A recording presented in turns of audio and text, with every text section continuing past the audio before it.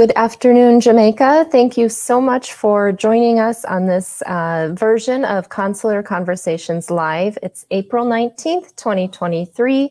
I'm Veronica Chiskevich. I was new last month. Now I'm a veteran to this platform, and I'm joined this afternoon by Karn Carlson, who is the Immigrant Visa Chief in the Consular section at U.S. Embassy Jamaica. Before we begin a dialogue, I just want to remind you to follow us on Twitter and Facebook. It's at US Embassy JA. Again, our Twitter and Facebook handles are at US Embassy JA. Please note that we cannot and will not answer specific questions about your individual case or application in this very public forum. You're entitled to privacy about your own situation, and we don't have access to detailed case information during the program. Now, before we begin, just a reminder of a couple of email addresses you can write with specific case information. For American Citizen Services, the email address you want to use is kingstonacs@state.gov. For non-immigrant visa questions, you can always write kingstoNIV@state.gov. Immigrant visa questions, you can type in the comment box, especially for today, since you have the expert. But if you have case-specific questions, kingstoNIV@state.gov. I hope you all have recovered from Carnival this weekend. I was there. It was a really nice time. But I'm here now, so let's talk immigrant visas with Mr. Carlson. Do you have anything to sort of announce or begin with? Good afternoon. I just want to say, as Veronica said, thank you for joining us. We are always happy to have this opportunity to share with our applicants, our customers. So thank you for joining us. And I'm just going to put this out there. Last month, we scheduled nearly 2,000. That's nearly 2,000 immigrant visa interviews. That is, as far as I know, that's a record for the past 10 years. It's probably going to be a while before we're going to be able to get to those numbers again. But I just want to let you know that we are doing everything we can to issue as many visas as possible. Now, I understand that there's a huge backlog out there, and we are working very hard to get that down. But everyone on my team, I work with the best team in the embassy, everyone on my team are committed to issuing visas to help reunite families. We love what we do. Thank you. One announcement before we get too far into the system, into the program. It has to do with non-immigrant visas. It's a temporary change in sort of our operating procedures here in the embassy due to high seasonal demand for temporary work visas, also known as H visas, particularly the H-2B and H-2A programs. We have to temporarily suspend the intake of interview waiver renewal cases for B1, B2 visas, also known as the visiting visas. So as a result, the processing times for renewal cases and wait times for tourist visa interviews is going to increase over the next few months. So applicants are therefore urged to plan for their visa needs well in advance. Now, just as before, individuals with dire family emergencies or urgent medical needs can request expedited appointments using the guidance provided on our appointment website. We definitely recognize the impact this may cause on people's travel, and really thank you for your continued patience during this period of seasonal demand for the worker visas. Okay. Why don't we jump into a few questions we're getting about immigrant visas. Philip from YouTube is asking, what is the wait time for interviews after the NVC approval? Okay, Philip, thank you for that question. And that is going to depend on the category of the visa. Immediate relatives, IR categories, that's IR1, IR2, IR5, so that's spouses, children, and parents of U.S. citizens. There are no priority dates. There's no numerical limits on those.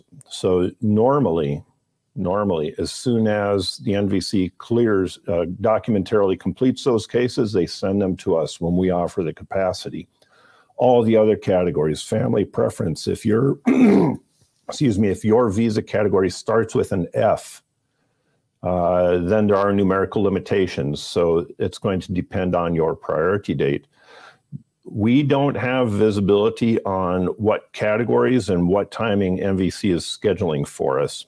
I will tell you that there is a backlog at the NVC, and it's a large backlog. It's more or less 1 year's worth of work, and that's just because of COVID. It's like if you have a huge snowstorm in the north. Where I'm from in Minnesota, they've been dealing with huge snowstorms, the heaviest snowstorms in history. It takes a while to dig out from a snowstorm. It's going to take us a while to dig out from this huge backlog. So I can't tell you what documentarily complete dates the NVC is working with. The NVC might be able to share that information with you, but we are scheduling as many interviews as we possibly can. Veronica and the rest of the members of our team are doing a great job of scheduling and interviewing and issuing as many as we possibly can. That is true. And I mentioned this last month, but I'll say it again. As a frontline visa adjudicator, nothing makes me happier than hitting that issue button at the end of an interview. That is a wonderful feeling. That's why I signed up for this job. Yep. Okay, so next question is from Aviel on Facebook. What if your passport has expired before the visa appointment? Do I need a new passport, and do I have to bring it to the interview? Okay, that is a good question. Thank you for asking that. We cannot put a visa into an expired passport. So if your passport has expired or is about to expire, you should go out and get a new one. And general piece of advice to anybody out there, if your travel documents are about to expire, and I'm going to say within the next 6 months to a year, you need to start working on updating them now, whether you're sure that you always have valid travel documents. So yes, you need to bring with you a valid travel document when you come to your embassy, come to your appointment at the embassy. Now, if you have a valid non-immigrant visa, a valid visiting visa in an expired passport, you need to bring that with you to your immigrant visa interview also. Mm-hmm. And if you don't bring it with you, we'll be asking you to mail it in, and that will prolong the time it takes for us to issue your visa. So not just in terms of visiting visas you might have, but any kind of document you think you might need at the interview, correct me if I'm wrong, the best policy is to bring it. It's much better to be over-prepared at a visa interview than under-prepared and have us asking for A, B, and C to be sent to us. Exactly. Mm-hmm. If you're in doubt about whether to bring a document, bring it with you. Remember, you cannot bring phones into the embassy, so if you need to bring pictures or other documents, you need to print them out and bring them with you. It's always better to bring more documents than fewer documents. And it's important that you read the letter that you got scheduling your appointment so you know what documents to bring with you. Make sure you bring them, because otherwise we're going to give you a letter and tell you you need to send this in to us, and that causes delays for you and us. Mm-hmm, definitely. And one more thing, since we're talking about that, original documents, because we see a lot of scanned or photocopies of documents, and if it's a Jamaican document, a birth certificate, divorce decree, marriage certificate, certificate of no impediment, if you've received a document from the RGD, do not bring in a photocopy, bring in the original. Right. Police certificates also, we need the original of that. And one thing to point out, where we see a lot of people forgetting, if your child is petitioning for you, so you're an IR5 category, a parent of U.S. citizen, you need to bring in the original of the child's birth certificate. A lot of people forget that, and that causes a lot of delays. Definitely. Okay, Richard on Twitter is asking, can I travel on the date that my immigrant visa expires? Boy, that's a good question. And with my obsessive compulsive disorder, I would never do that. You can. Me neither. But I would strongly recommend you don't take the chance, because what if there's a delay? What if your aircraft has to divert someplace else because of weather? Yeah. What if? Don't wait until the last minute. Mm-hmm. I would say travel at least a day or two in advance, because you never know what's going to happen. You might get in a car accident on the way. You might forget something on the way to the airport. So please don't take chances. Travel well before your visa expires. Yeah. So Richard, technically speaking, yes, but would we do it? Definitely not. No. All right. Next question is, I think, also a good one. Tijuana on Facebook is asking, can I apply for a visiting visa? I'm assuming you're referring to the B1, B2 visa class if someone is petitioning for me, so has an immigrant petition in for me. That's a very good question. And we see that circumstance come up all the time. And our colleagues in the non-immigrant visa unit see that all the time. So yes, you can apply for a visiting visa. You can apply for B1, B2, an F1, a J1. You can apply for any of those while you have somebody petitioning for you. But there's one consideration that you need to keep in mind if you're applying for a visiting visa. The burden is upon you, the applicant, to demonstrate to us, the officers, that you're going to use that visa for the purpose for which it was intended. The law presumes that you are an immigrant. The law presumes that you will go to the United States and stay there. So you need to demonstrate to us that you're not going to do that, that you're going to return to Jamaica. And how you do that is up to you. And you might only have a few minutes to do that, but the burden is upon you to demonstrate that you will use that visa and return to Jamaica. Definitely. Okay, we have a lot more questions on immigrant visas, which is good, but I'm just going to take this opportunity to pause for a minute and another announcement from our colleagues in the American Citizen Services section. They wanted us to note during this program that unfortunately there have been several recent vehicle accidents resulting in death or serious injury of U.S. citizens. So if you are an American citizen considering travel to Jamaica or living here now, and also Jamaicans, of course, please be careful while driving in Jamaica, including in taxis, vans, and personal vehicles. Be sure your driver follows the rules of the road, practices good driving, and avoid traveling between towns at night. So we've seen increased vehicular accidents and hate to see that, so be safe out there. Also, just a quick reminder on email addresses you can use if you have case-specific questions. Non-immigrant visas, KingstonNIV@state.gov, immigrant visas, KingstonIV@state.gov. And if you're just tuning in, be sure to follow us on Twitter and Facebook at US Embassy JA. All right, next question, if you're ready. Sure. What happens after my medical exam? How long does it take for the embassy to get the information? That's from Michelle on Facebook. Well, that's probably the number one question lately. And I understand that there are or have been shortages of some vaccines in Jamaica. It is an island, so sometimes logistics for things like that can be a challenge. We work very closely with Andrews. We have a great relationship with them. They know what they're doing. They've been doing this a long time. Normally, from the time of your medical exam appointment, it's a couple of weeks until we get the results. For most of you, those results are transmitted to us electronically. Sometimes they send us a hard copy of that medical exam, but normally it's a couple of weeks. Now, if you're missing vaccines, or you've got outstanding tests, or you've got a medical condition that's not treated, it will take longer than that. But again, normally it's a couple of weeks, and then you have to give us some time to review that and review everything else that's in your case. And it takes a while. We work with thousands of cases every day, and it takes us a while to get through all these cases. So I'm going to always, always, always ask you to be patient with us.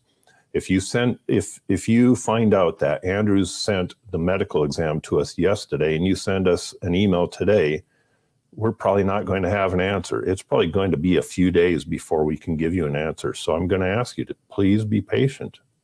And when you're sending us those emails, Veronica's mentioned the email addresses a couple of times. Please send us emails, but please send us one email. Don't send us multiple emails. A lot of people, I think that, oh, if I send 15 emails on this subject today, they're going to notice and they're going to respond. We are working on the oldest emails that come in first. We will respond to your emails, but it will take us time. So please be patient with us. And please, again, wait until we've had the opportunity to review the documents that you've sent in or review the medical exam. We are working as hard as we can. We are issuing a lot of visas. A lot of you are going to get a lot of visas in the next few days. True. Okay, speaking of medical exams, related question, Kenroy on Twitter is asking, how can applicants know if they meet the vaccination requirements to immigrate? Are COVID vaccines still required? So kind of a twofer. Oh, that's a perfect question. I'm glad you brought that up. Thank you for asking that. So there are a couple ways that you can find that out, find out what vaccines are required. You can go to the CDC website. Just search CDC required vaccines. You can probably the best way is contact Andrews themselves. They will tell you exactly what's needed. We don't know the exact requirements for vaccines. That's not part of what we do. That's Andrews. They are the experts on this. They're very good at what they do. Contact Andrews. You can also look at travel.state.gov. That's travel.state.gov. That's a perfect website for anything related to travel to the United States. But go to travel.state.gov, contact Andrews, or go to the CDC website. But yes, the COVID vaccine is required. And I know there are a lot of people out there who aren't completing their medical exam requirements because they're probably thinking, ooh, the United States is going to drop the COVID requirement. I don't know anything about that. Yeah, we have not heard anything. We've not like heard that. any rumors. So I wouldn't wait thinking, oh, they're going to drop the COVID vaccine requirement. I doubt that requirement is going away anytime soon. So if you want to travel to the United States, get your COVID vaccine yesterday and get all the other required vaccines yesterday. Get them as soon as possible because there's always a possibility for a shortage of those things. Yes, and very recently, if not still ongoing, there is a shortage for a second dose of COVID vaccine for minors. And so it's really too bad because you see, you interview people that are ready to go and you're ready to hit that issue button, but there's an outstanding COVID vaccine for the minor because of the shortage. Exactly. So the sooner the better. I would totally agree with that. All right, let's do one more medical related question. Sure. Monica on Facebook is asking, for a K2 case, does the child who plans to travel after the principal applicant need to complete the medical and interview at the same time as the principal applicant, the K1, I'm assuming here, or can it be done within 1 year of the approval of the visa? So can you talk a little bit about medicals for principal applicants and derivatives, and then also traveling derivatives? I got to say, the questions today are probably the best since I've been on Facebook Live. They are really good questions, so keep them coming in. K2 interviews. K2 is a child of the K1 primary applicant. So K2s, you do not need to do the interview or the medical exam at the same time as the primary applicant. You do need to have the whole process done within 1 year. If the K2 visa is not issued within 1 year of the K1 visa being issued, can't travel. So it's very, very, very important that you understand this. The K2 visa must be issued. That doesn't mean interview scheduled, interview completed. The K2 visa must be issued within 1 year of the K1 visa being issued. But yes, the K2 has to go through the medical exam, just like the K1. They don't need to do it at the same time. I believe the vaccination requirements for K1s and K2s are different from the other categories. So I'm going to ask you to contact Andrews for any questions you have about vaccinations for K1s and K2s. Okay, thank you. All right, this is another very good question. And when I was training for this job, not to preface it this way, this was the most confusing part of my training to becoming a consular officer. Karn, how do priority dates work? Oh, I've been doing this job for a few years and I don't understand it all that well. Great. So, as I mentioned, there immediate relative categories, IR1s, 2s, and 5s. Those are spouses, children, and parents of U.S. citizens. Then their family preference, F1, for example, F2, F3, F4, and so on. For immediate relatives, there are no numerical limitations. For F, for family preference, there are numerical limitations. Congress has determined that there can only be a certain number of people in each of those categories, and they further limit it by countries. So an applicant, an F1 from Mexico, for example, is going to have a whole different date system than an F1 from Jamaica. So the way State Department manages those quotas, Congress has said, and I don't know what the exact numbers are off the top of my head, but let's just say Congress has said 100,000 F1s from around the world can enter the United States every year. State Department is going to use priority dates to manage that flow. So the sooner your application makes it through the process with USIS and then goes over to NVC and makes it through the process with MVC, then you become documentarily complete. And you have a priority date. So those two things combine to help in determining when your appointment is scheduled. And that priority date is the more critical of those two dates. So if you have a priority date of the 1st of July, 2022, and somebody else, your neighbor, has a priority date of the 1st of May, 2022, you can estimate that they are probably going to get interviewed 2 months before you. No guarantees, because there are no guarantees in life. But the person with an earlier priority date in the same category is normally going to be scheduled for an interview sooner. And again, this depends on the category. A person, an F4 with a priority date of July 1st of 2022 is a whole different category than an F1 with the same priority date. So you can't always compare those different things. True. And if my priority, Samuels is asking from Facebook, if my priority date has passed, but I have not been contacted for an interview, should I be worried? Okay, so if you're not sure where you are in the priority date situation, go to travel.state.gov and search for Visa Bulletin. And it normally ends up over on the far right side of the page down near the bottom. And you can look for your category and look for the current cutoff date. Your priority date must be before that cutoff date in order for you to be eligible for scheduling for an interview. So let's say that your case is current. Your priority date is before that cutoff date. Well, then you have to ask, is your case documentarily complete? I can't answer that. You have to contact NVC. They can answer that. So let's say that your case is both current and documentarily complete. Then probably what the case is the National Visa Center is waiting for us to tell them we've got capacity in July for X number of interviews. And then the National Visa Center will start scheduling those. The National Visa Center is scheduling applicants for the month of June right now. So there are probably going to be, I don't know, 500, 600, 700 of you who are going to get appointment letters within the next few days. Mm. So if your case is current and documentarily complete, and you have not yet received a letter from the National Visa Center scheduling you for an appointment with us, contact NVC. Please don't contact us, as we're going to tell you to contact MVC. And earlier in the program, Veronica mentioned expedite requests for tourist visas. We have a similar kind of thing for immigrant visas, but it's a slightly different process. All expedite requests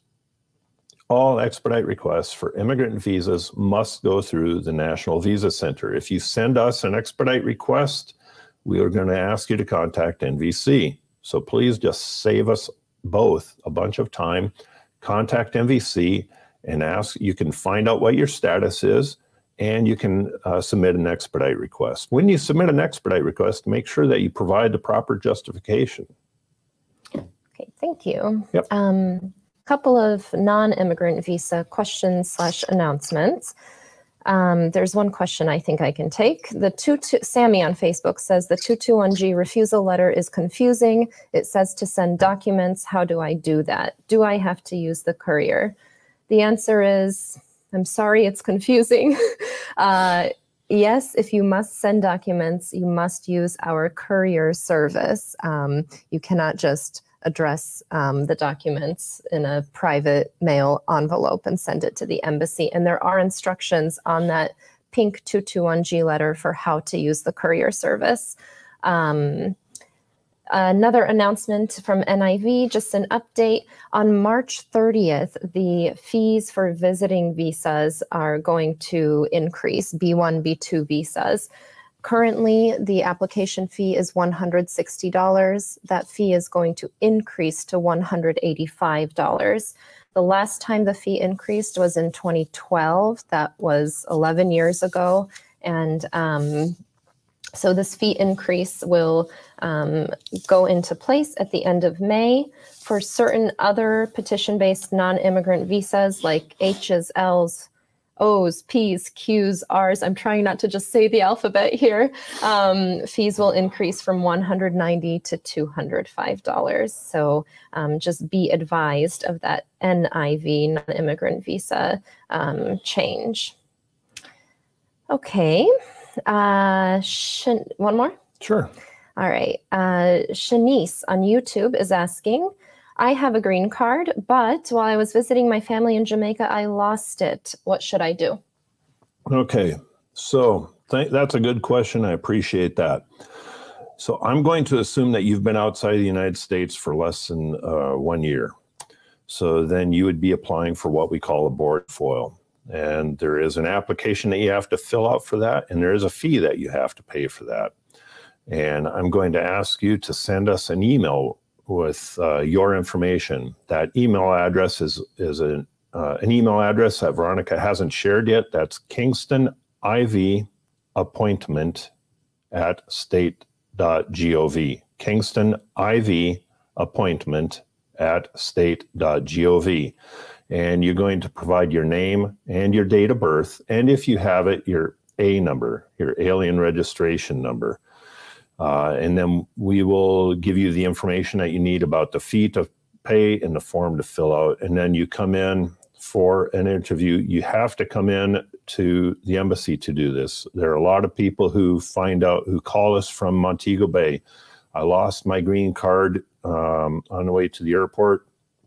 I need something to get to the United States. We can't do this in Montego Bay. You have to come down to see us. Mm-hmm. Now, if you've been outside the United States for more than a year, that's a different process, but it's the same email address, kingstonivappointment@state.gov. Okay, thank you very much. So we are drawing to a close here this afternoon. Just a reminder to follow us, the U.S. Embassy, on Twitter and Facebook @US Embassy JA.